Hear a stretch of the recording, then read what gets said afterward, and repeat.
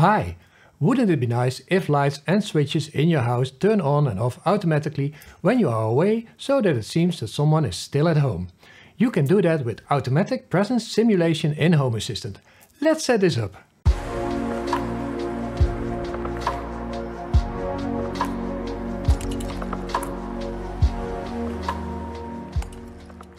This video has been on my list for a long time and I finally found the time to make it. One of the most powerful features of Home Assistant is that you can create automations to make Home Assistant perform tasks for you that you do not have to activate manually. And one of the powerful automations is to simulate presence in your house. To use this, you need to have HACS installed. You can visit this easy to follow video that explains how to install HACS in Home Assistant. Oh, and at the end of the video I will show you the best unconventional presence simulation that doesn't need any setup in Home Assistant. The presence simulation integration simulates the behavior of your lights and switches corresponding to how they behaved on one or more days ago. So basically the lights and switches of your choice will turn on and off in the same way they did a couple of days ago. You can even add a random time so that the behavior differs slightly. To install the presence simulation integration, go to HACS and click on the Integration tab. Click on Explore and Download Repositories. Search for presence simulation and click on Presence Simulation. Click Download. Click Download again and wait until the presence simulation integration is installed. Now restart Home Assistant by going to Settings and clicking on the three dots in the upper right corner. Click Restart Home Assistant. Click Restart Home Assistant again and wait for Home Assistant to restart. Now that Home Assistant is restarted, we need to set up a group of devices that we want to simulate. There are multiple ways to do this, but the easiest way is to set up a light group using a helper. You might wonder why I choose a light group, because you might think that you cannot add switches to a light group. But, surprise, you can add switches to a light group as well. It is possible to convert a switch to a light entity by using the Change Device Type of a switch helper. To give you an example, go to Settings, Devices and Services. Click on the Helpers tab. Click Create Helper. Select Change Device Type of a switch and select a switch that you want to convert into a light entity. In my case it's SW-Plug7. Select the light radio button and click Submit. When you open SW-Plug7 now, you will see that it turned into a light entity and you can add this plug to a light group as well. So let's create a group that we want to use for our presence simulation. Within the Helpers tab, click Create Helper. Select Group. Select Light Group. Give your group a meaningful name like Presence Simulation Light Group.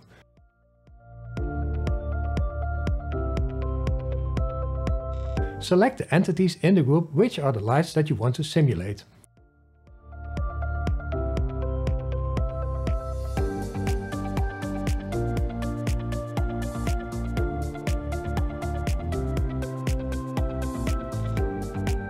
Click Submit.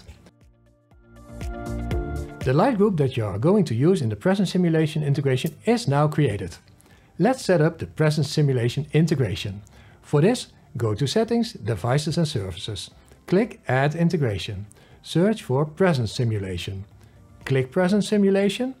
Enter the entity ID of the group that you've just created. In this case, it's light.presence_simulation_light_group. You can enter a delta in days. By default, it's 7 days, so the behavior of the lights in your light group will be the same as how they behaved a week ago. You can also select a refresh interval. This determines how quickly the simulation notices that it has been requested to stop.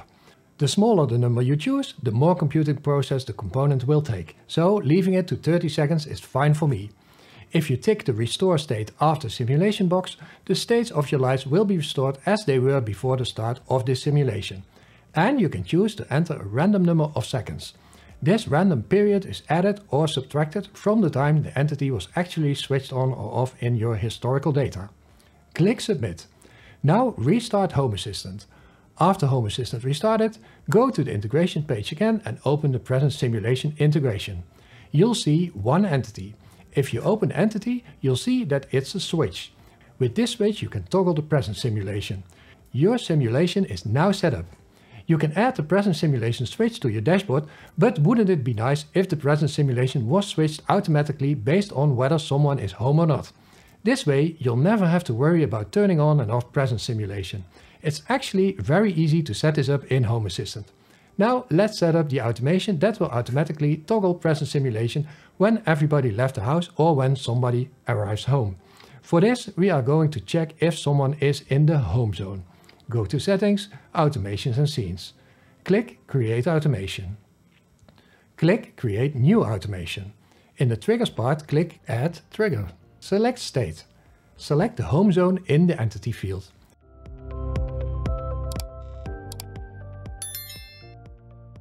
Enter 0 in the To field. So when there are 0 persons in your house, this trigger will be fired.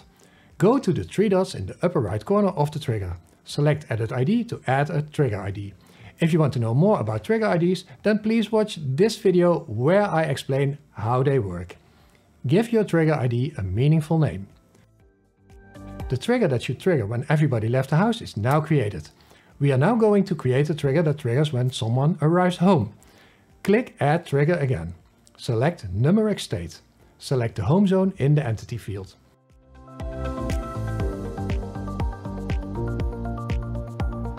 Enter 0 in the Above field.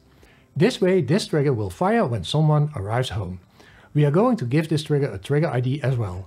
It's not really needed for the rest of the automation, but I think it's good practice to always enter a trigger ID for a trigger.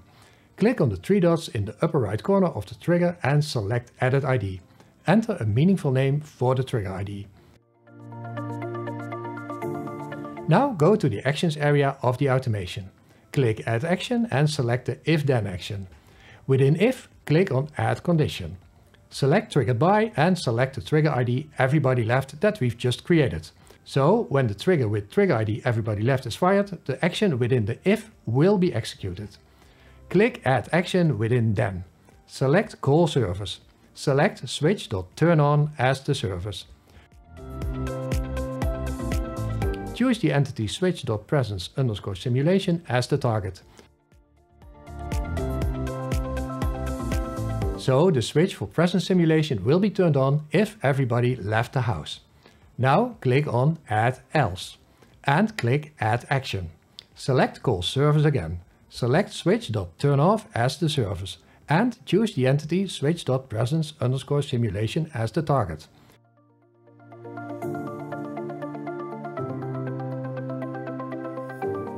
This way, the switch for presence simulation will be turned off if someone arrives home. Click Save and give your automation a meaningful name.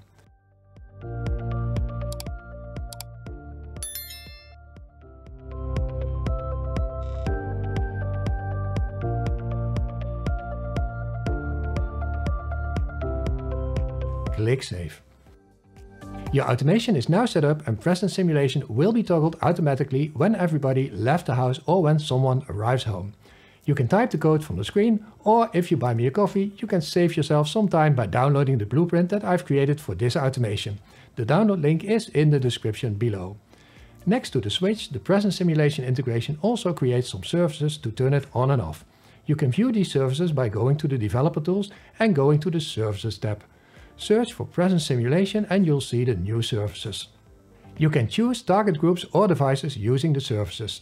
These groups or devices will overrule the group that you've chosen by default in the integration. Oh, and I promise to show you the best unconventional presence simulation in Home Assistant that doesn't need any additional setup. Are you ready for this? Here she is. My cat triggers all my motion sensors. You can't get this behavior any more random than this. I hope this Home Assistant presence simulation tutorial helped making your home more secure. If my videos help you and save you time, please consider becoming one of my sponsors just like these awesome people did. I need your help to keep this channel alive. You'll find the links to sponsor me in the description below the video. And please do not forget to give this video a thumbs up and subscribe to my channel to make the channel grow. I'll see you soon in my next video. Bye bye! Wow! Oh wow! How they behaved a week ago. Okay.